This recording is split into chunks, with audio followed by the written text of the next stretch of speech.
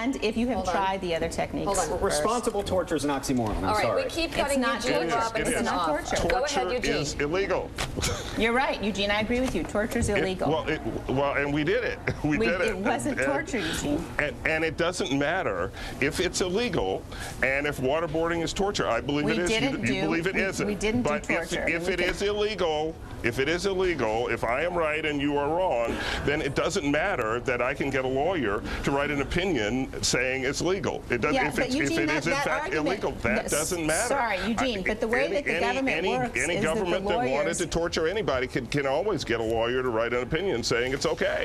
Go ahead and do it. Yeah, but that isn't what happened here, Eugene. And I think you need to go through and read the legal memos very carefully because these lawyers were incredibly responsible about saying this crosses the line, this doesn't cross the line.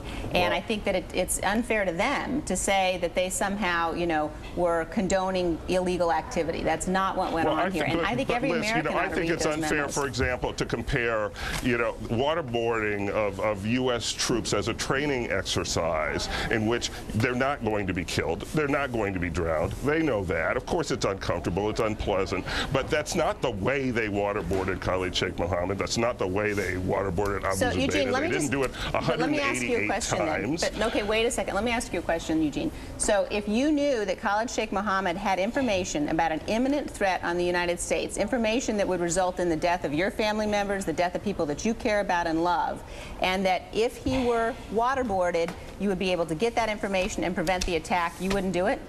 You would let him go ahead and launch the attack? How would I know that? Eugene, that's exactly the situation these folks were in. Well, but that's the choice you got to make. No, you don't have to make that choice. You don't have to choose to behave in an illegal manner. You don't have to do that.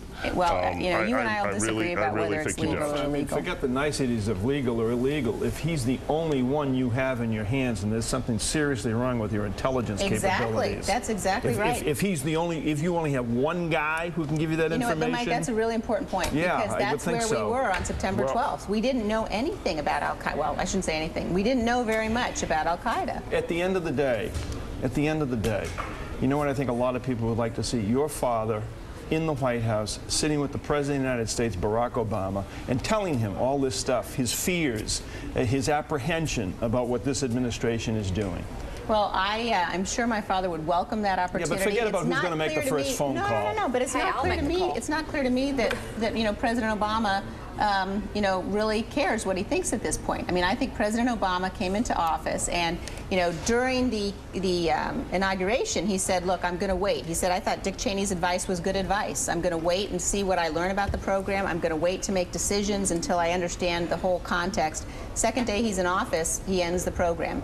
And then a few weeks later, he releases the techniques themselves. So even though he's got his own committee that's studying whether the Army Field Manual techniques are sufficient to protect the nation, his own committee, and they haven't reported back to him yet, and he's released the other techniques to the public. So now those are no longer useful. Liz, let me ask one question, Liz. If President Obama is making us less safe by ending these techniques, then where are the other officials from the administration? Where is former President Bush? Where is former Secretary of State Rice?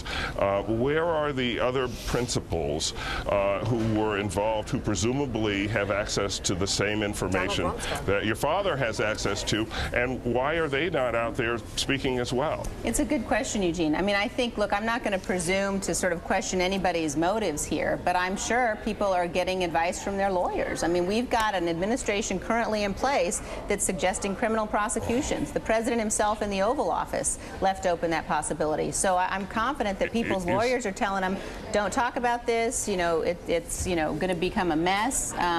So, I can't speak for them, and I don't want to, assess what their motives are in speaking out or not speaking out. But I do know. I can't either, but is it not possible that they might have a somewhat different view?